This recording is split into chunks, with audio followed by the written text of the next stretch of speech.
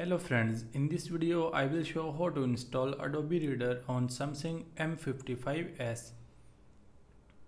First of all, open the Play Store app and from here you can see search function. Click on this and from here we type app name.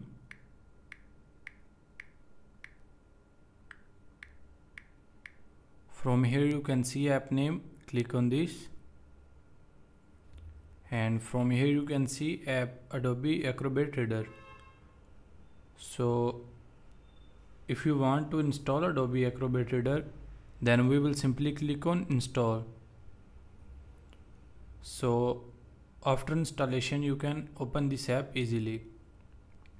By applying this method you can easily install Adobe Reader on Samsung M55s. Hope so you like this video. Thanks for watching.